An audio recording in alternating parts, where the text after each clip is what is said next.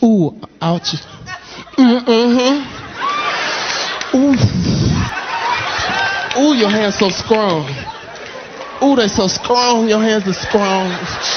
Ooh, you got so much strength in your hands. Ooh, Jamie, don't touch my titty. You gonna make me start doing something I don't want to do now, Jamie. You better stop now, Jamie. You better stop, Jamie.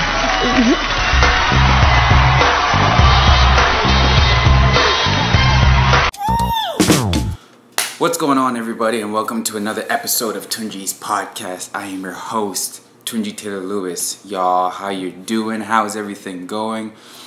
Today, you know what the great part about taking a break, just a little bit of a break from creating and just giving your mind a chance to rest is like when you come back, the week that you come back, you have a whole bunch of stuff on your mind.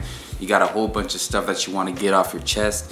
And, yesterday I kind of talked about how leaders are, awkward in social situations. And today I sort of had another thought about how, how my strength is also my weakness, right? My strength is obviously, performing, entertaining people, making people laugh, making people feel good, whether it's on stage or whether it's on social media or whether it's with content creation. That's been a strength of mine since I was young. That's always been a strength of mine. But I've realized recently that that's also a huge weakness of mine, in that it's going to be a weakness of mine navigating the entertainment industry. Here's what I mean by that. The entertainment industry is an interesting one.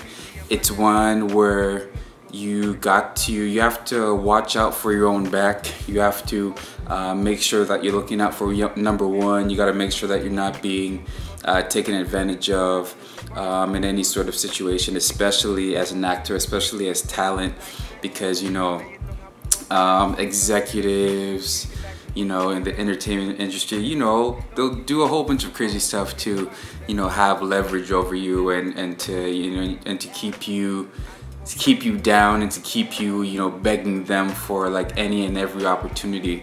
And the reason why I say that my love for performing is going to be a weakness of mine is because that's the thing that's going to prevent me from making objective decisions about what's good for me and what's not, because I love performing so much that even if I am performing and even if I'm entertaining people in a venue or in a situation that really isn't good for me, and really, like, ultimately speaking, like, whether it's business wise, whether it's monetary value, whether it's the way I'm being treated, I noticed that with me, I have a tendency to forget about all the stuff that's frustrating me about a situation if I'm getting a good enough opportunity to perform.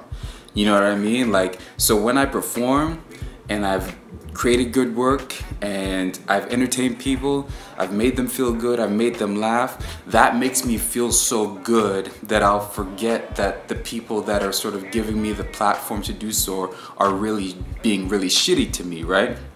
And I'm not saying that I've been through anything drastic like that, but if I were to go through something like that in the future, that would be the thing. Like, I would sort of get into a headspace of gratitude and just feeling all good and fluffy and just being grateful to like these people who are like giving me this opportunity, but and yet at the same time they could be just as an example, taking more money from a show or from a production that they should be taking, or like taking advantage of me or not giving me my fair piece of the pie.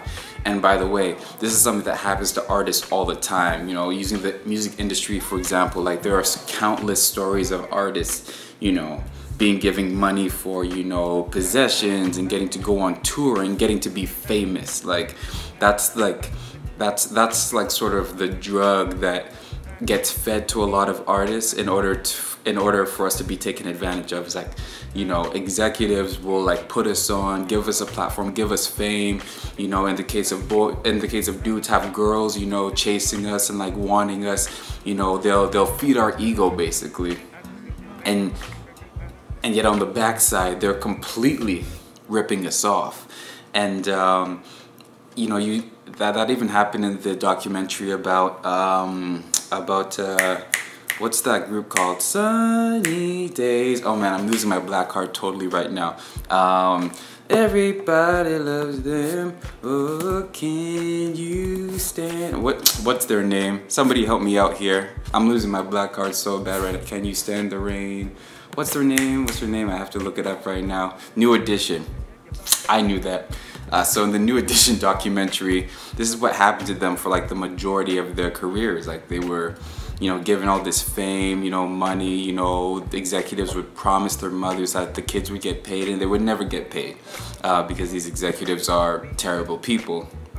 And you know, that's definitely something that I've noticed within myself, and I definitely want to make sure that I'm aware of it and I know how to manage it, so that, you know, with every decision that I'm making, whenever I'm making a decision to collaborate with somebody, or I'm making a decision to join forces with somebody, or if there's a situation that I'm in, I notice that it's bad and I need to get out of, I need to make sure that my love for performing and my love for entertaining people, especially, you know, on a large scale, doesn't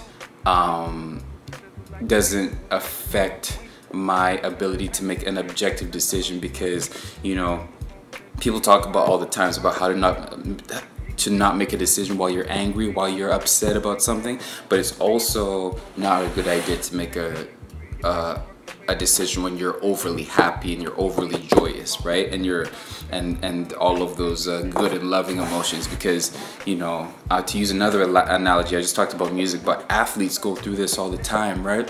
And it's starting to change now in the modern day. Like, you know, you're seeing in the NBA and the NFL how players are starting to put themselves in the best position to win a championship.